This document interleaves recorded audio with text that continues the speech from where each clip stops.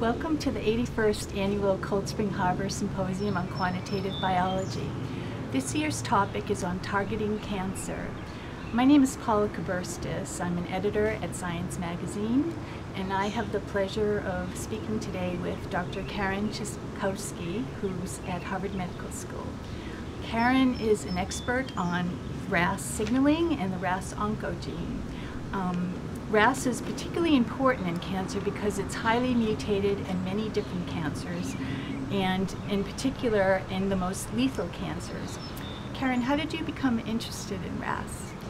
Well, I actually became interested in RAS because it is one of the most commonly deregulated genes and pathways in human cancer.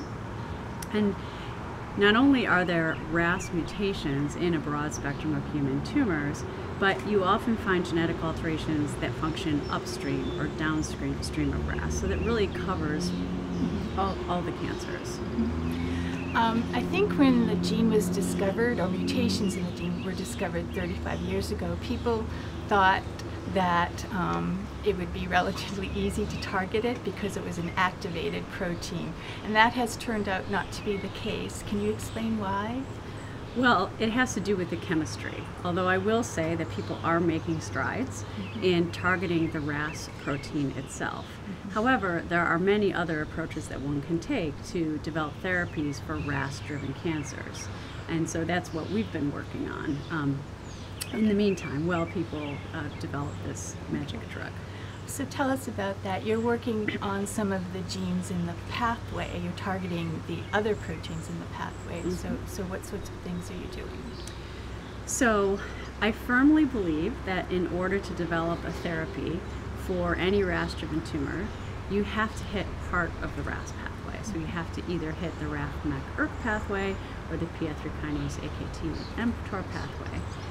But the key is to try to figure out other drugs that you can add on to those agents to cause durable tumor regression. And so there are several approaches to do this. I think one approach that's been very successful is to think about the other types of vulnerabilities, the non-oncogenic vulnerabilities that are in a cancer cell, and try to co-target those. So you can imagine that perhaps you could develop a therapy by targeting part of the RAS pathway and then capitalizing on responses to DNA damage or oxidative stress or proteotoxic stress, things like that. So you've been testing such therapies in mouse models? Yes, so we always start with human cells, and we develop a hypothesis and test as many human cell lines as possible, and sometimes human xenografts. And then we test our agents in genetically engineered mouse models. And those have been very powerful because every animal that develops a tumor is different, just like any human that develops a tumor. The genetics of that tumor are different. And so you're able to test a specific combination in a large number of animals, mouse patients, and look to see which of these combinations work. Now, I think the important consideration is that we're not looking just to slow tumors down.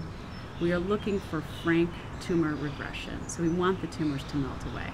And I have to say that I started off developing genetically engineered mouse models to try to create animals that got cancer, and that was very rewarding, but it is much more rewarding to see a tumor shrink. Mouse models sometimes get a bad rap, especially from pharmaceutical companies who take on faith that drugs that have shown efficacy in mice are going to work out in the clinic. And I know you're constantly improving the models, but what's your general reaction to the frustration that you hear sometimes from? Well, yeah, so I think that actually in order to develop effective therapies, we need to take a variety of approaches. So people perform cellular screens in a two-dimensional culture dish, but that doesn't really accurately mimic a tumor in a patient, but that is valuable. Xenografts are valuable, they're human cells. Patient-derived xenografts are valuable, but they don't have an intact immune system. Genetically engineered mouse models are valuable because they have an intact immune system. So I think the goal is to use a variety of approaches, which I do actually in my own research. But I think that some of the reasons why drugs don't work or specific therapies don't work in humans versus a mouse model is because sometimes we're not able to dose humans the same as we are mouse models, either because of toxicity, and in many instances we're not measuring pharmacokinetics or pharmacodynamics, and so we don't even know if we have effectively hit the target in humans. And so what we try to do to prevent that is, when possible, we try to recapitulate the dosing that's used in humans. We do extensive PK and PD studies, and then when we develop clinical trials with our clinical partners, we try to incorporate PK and PD in those human studies as well. And so my feeling is that when things don't work, it's usually because the same experiment wasn't done. So to get back to your combination therapies, I've been reading some of your recent papers, and that work has taken you into epigenetics. Yes. So tell us about that. Well, if you think about it, oncogenes in many instances drive many cancers, but the ultimate transcriptional output of any oncogenic signal is likely to be determined and dictated by the epigenetic state of a cell. And we're becoming more and more aware of the mutations in epigenetic regulatory enzymes. And so you have mutations in oncogenes and then mutations in epigenetic enzymes. And so how do they interact, and do they interact? And so we noticed in several different tumor types that we would see a specific interesting oncogenic mutation and a specific interesting epigenetic mutation. And we originally started trying to co-target these sort of as an orthogonal approach, thinking that that might work. Well, it turns out that in every instance where it works, there is some nodal point of convergence. And so that, I think, is what's causing the vulnerability, and that's what we're actually able to capitalize on in these combination therapies. So one of the drugs that you're working with is this bromodomain inhibitor. How far along is that work? Is it in mice, or have you... There are bromodomain inhibitors that are in clinical trials for other indications, and the hope is that those inhibitors will have some clinical activity in individuals that have a very specific alteration that the bromodomain inhibitors are targeting.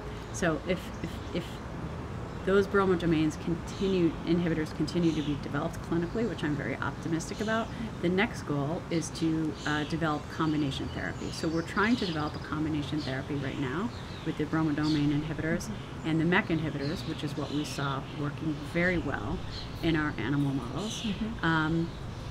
So I'm very optimistic. I think it's going well. There are many companies that have bromodomain inhibitors. I think right now we have to wait to see which one will be the best. And really, it's the clinical experiment, it's the trials that will determine that. Right. And you're in a good place, Harvard Medical School. You're surrounded by clinicians, and near Kendall Square with all the drug companies. Yes, so, I have to say that that's quite valuable, and the Cancer Center really makes an effort to bring in pharmaceutical companies on a regular basis so that we get that interface and that interaction, and we hear about the new drugs as they're being developed. And again, our clinical partners are invaluable, so it's really that back and forth, bench to bedside, and bedside back to bench approach that's been really useful. Okay, thanks very much for talking. Great, thank you.